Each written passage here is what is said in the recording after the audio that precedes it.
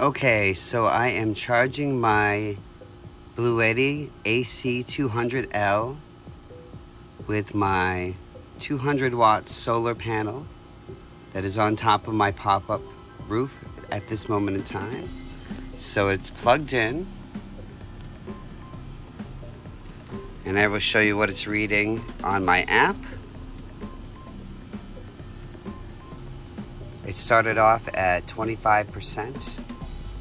It was getting really low, and we'll see how long today it takes to charge it full from 25% with a 200 watt solar panel.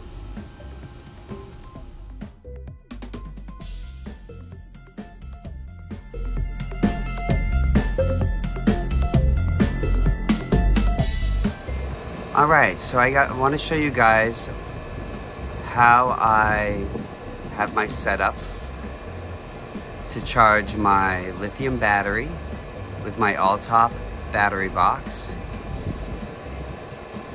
and a P20 Pro charger. It's currently plugged in to the house. I can also plug it in through solar .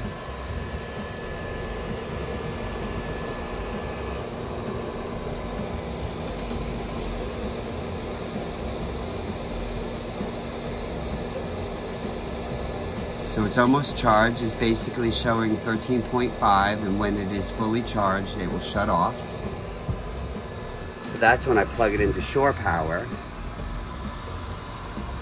Just like this on the outside. And if I want to plug it into my solar panel, I would take this off, this cover, and plug this in.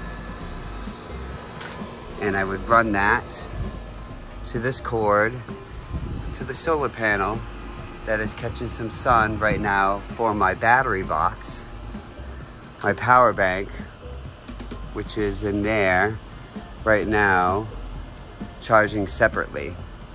So I have my power bank charging off of solar, and currently my tongue battery is charging off of shore power. It's nice to have the availability to either charge this from shore power with a battery charger, or be able to plug it right into the same solar panel that I charge my power bank with, just to top it up as well. As you can see, the kill switch is off.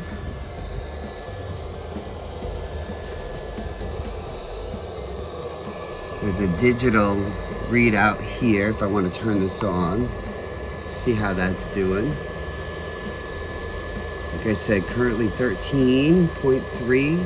When it is completely charged with my P20 Pro charger, it will shut off automatically. And the battery will be all set for this coming weekend. Thank you very much. Feel free to drop any questions. I'm happy to answer them. Happy camping.